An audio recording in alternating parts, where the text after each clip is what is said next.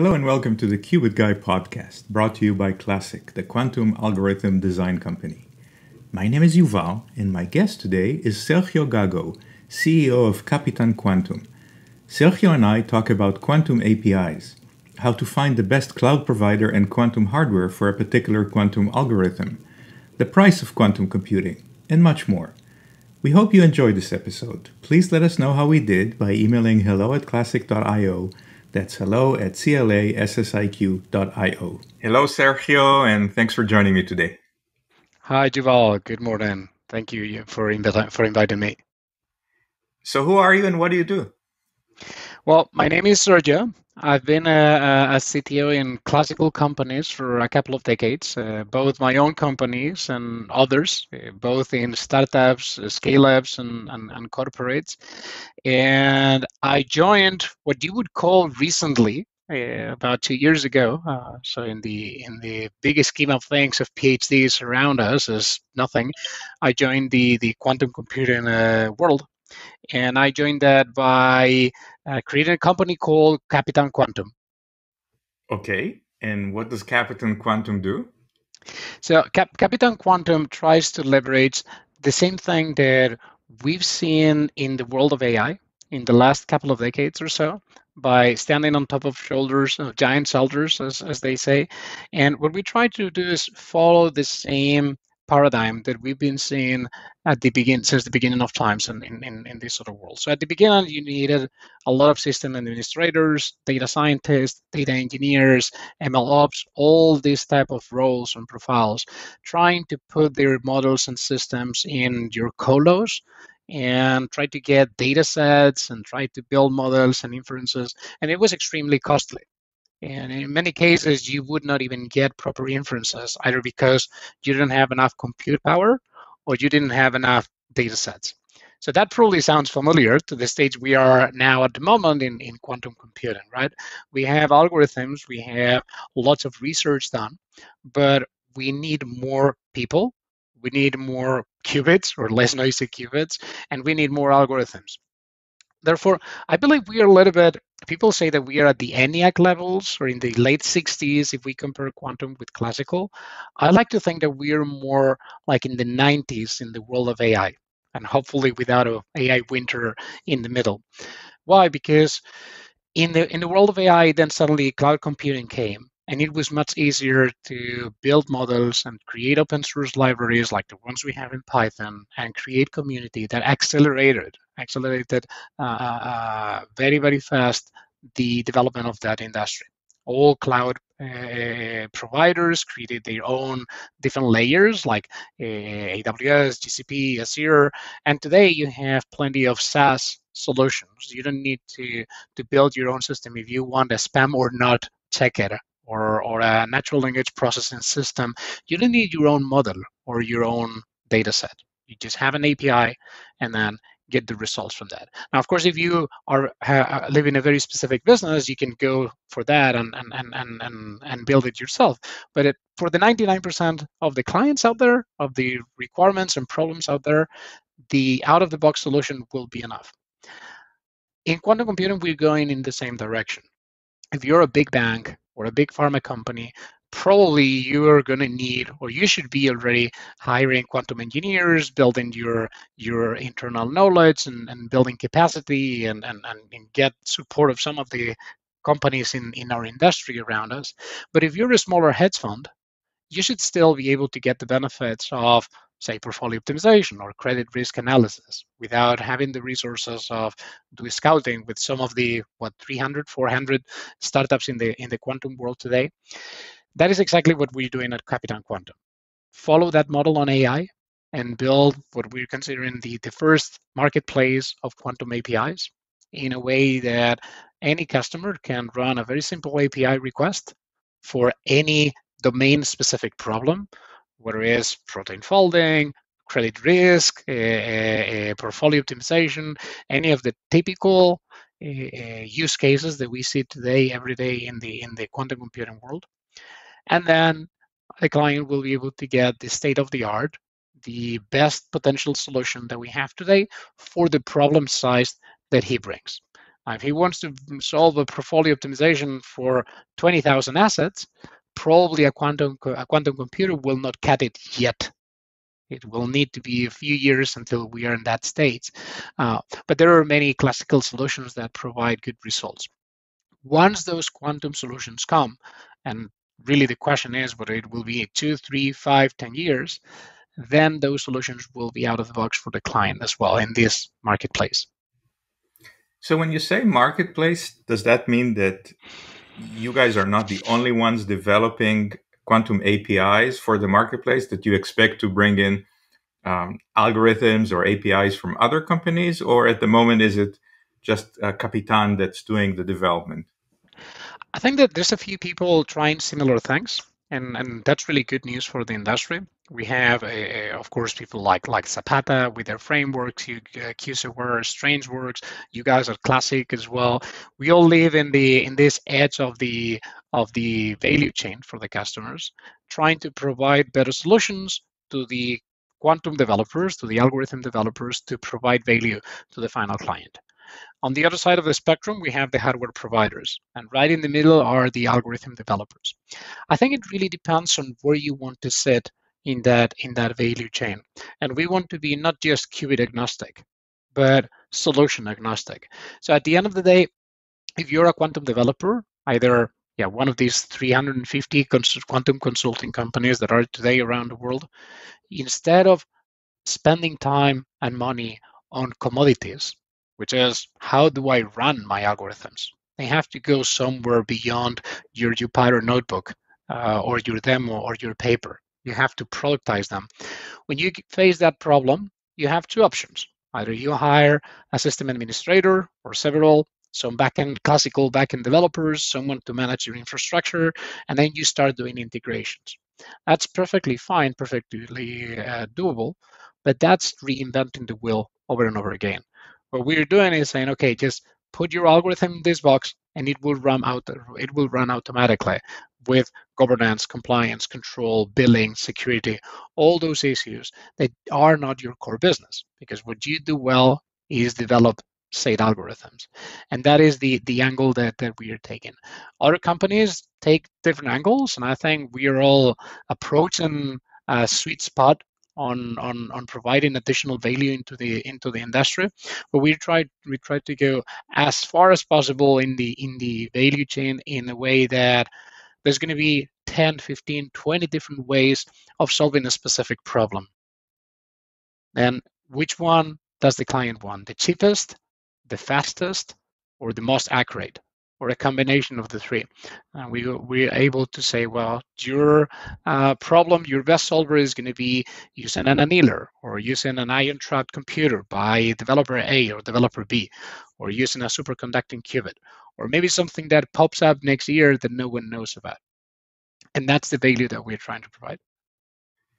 Could you give me an example of APIs that you offer today? I think I can think about random number generation as a easy API that may be something that you can get almost instantaneously. But what other APIs do you offer today? Yeah. So the quantum random number generation is like our Hello World program, is what we use to teach the algorithm developers how to use the platform and how to upload a new solver, as we call them, into the platform. The solver is linked to a domain problem. It could be finance, could be pharma, could be others. So we cover the three typical ones in finance: currency arbitrage, credit risk, and portfolio optimization. And then we've provided variational algorithms for chemistry problems. And we offer QML algorithms for classification. But really what matters is how can you put your algorithms in the system. So in order to do that, we have three frameworks that allow the developer to do this in a much, much quicker way. So for example, the one that's most advanced and the one that provides better solutions today is a QUBO framework. A lot of combinatorial problems can be modeled in the shape of a QUBO. So as long as you can map your problem or your algorithm in the quadratic binary form, everything else is taken care for you. So no matter how many providers come afterwards, it goes directly into the platform, so you don't have to choose vendor A or vendor B. It's already embedded into it. You can build it from scratch as well if you want, put in your own account with whichever hardware company you want, but you can also leverage these frameworks and these SDKs that reduce your development time to the bare minimum, but also to the thing that matters. So to answer your question, we're not really developing new algorithms, and that drives my team nuts because they are quantum engineers, but we're not creating new science here. I don't think I'm smart enough to do that myself. What we're doing is trying to leverage those who create these new science, these new algorithms, and create a benchmark platform for them to use it. So the API platform is the long-term project for us, is the long-term game, but it will be some time until we reach that state. At the end of the day, who wants to use an API to solve portfolio optimization of 50, 60, 80 assets? What we're doing today is speaking with some of these 300, 350, 400 quantum consulting companies and telling them, look, you are building your own algorithms.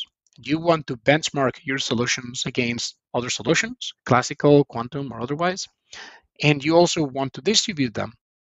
What if instead of spending valuable time on doing this commodity platform or architecture, let me just plug in my platform in your cloud provider, colo, anywhere you want, and you just have to work on your algorithm. The only thing you need to give your client is this endpoint, this API, that allows them to build any custom model that you work with. And that's really the focus that we have during 2021. Certain quantum algorithms can run on different quantum computers. Not every algorithm can run on every computer, but depending on the number of qubits and the connectivity and so on and so on. And different cloud providers and different quantum hardware providers have different pricing. How do you choose the best provider and best hardware for a particular client?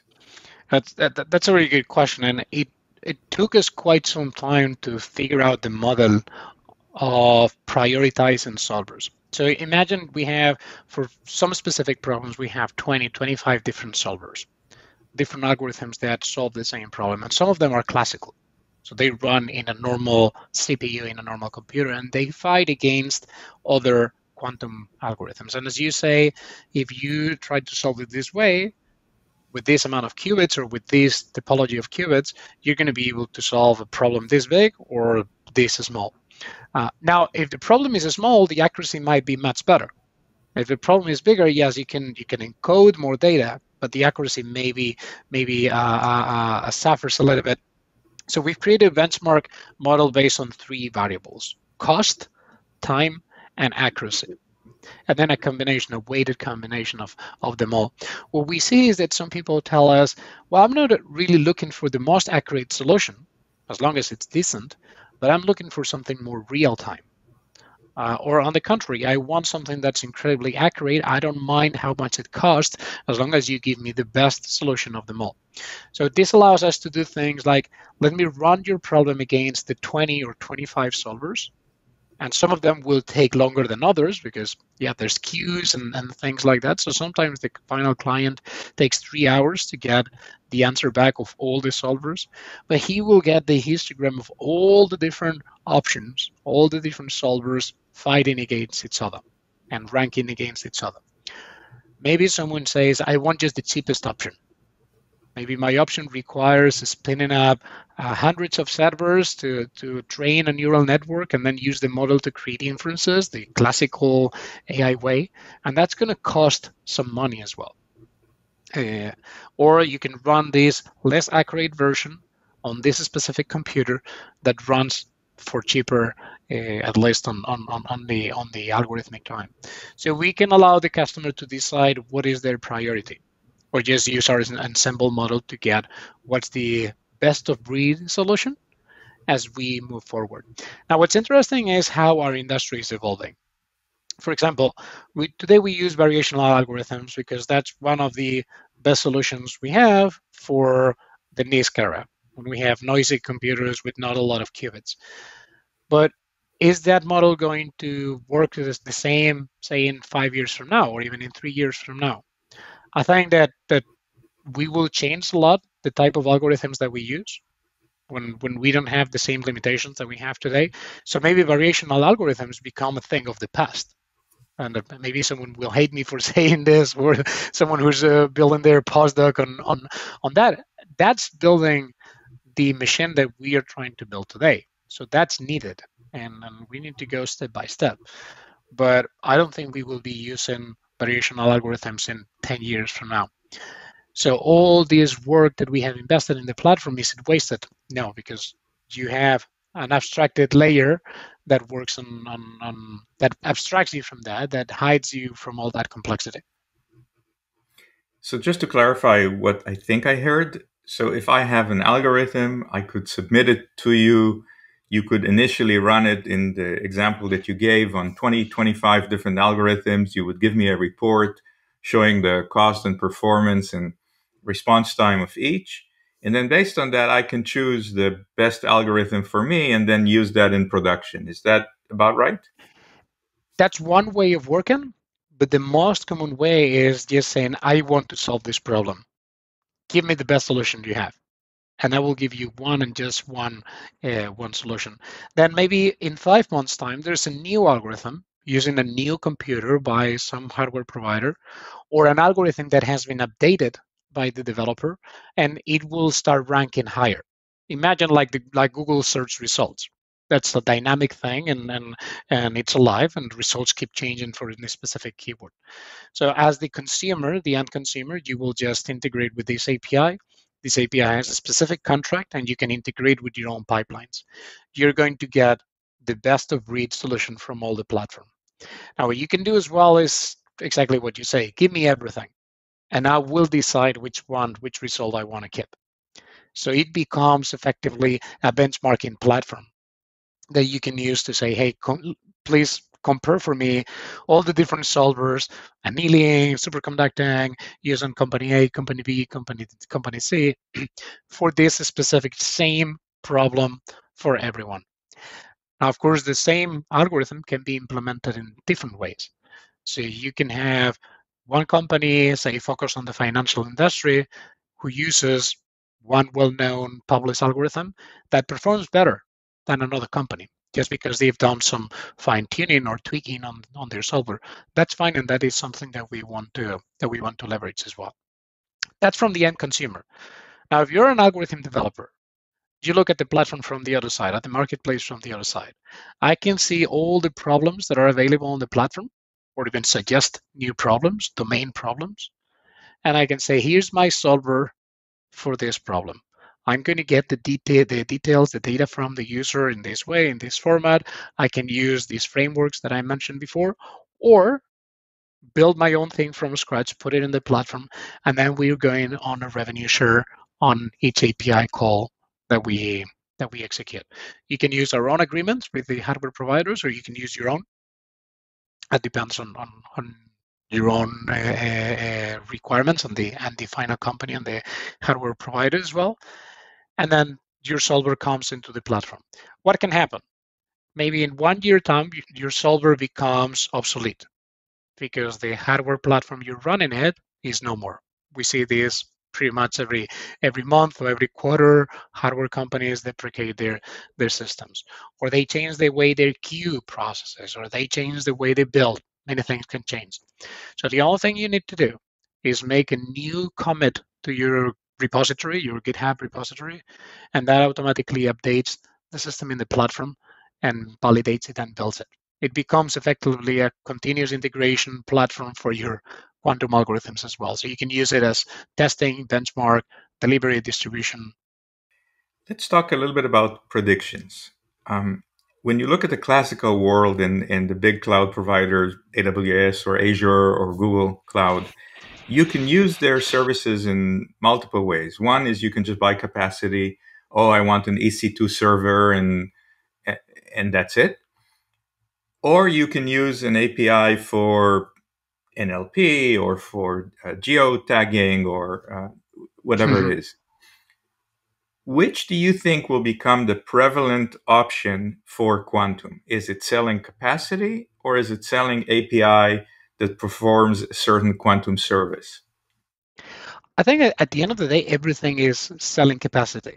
When you look at it from the cloud provider perspective, so take AWS for example, and that's actually one of the stories I use for explaining Qapitan.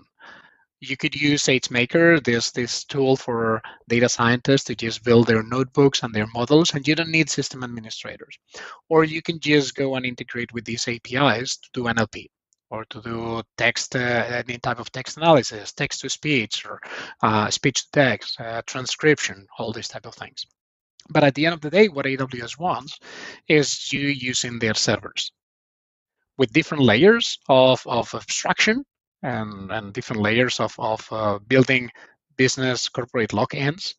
But at the end of the day, you're using their servers. You can bill, you can pay by machine minute, you can pay by script executed, you can pay by API, like in the world of serverless.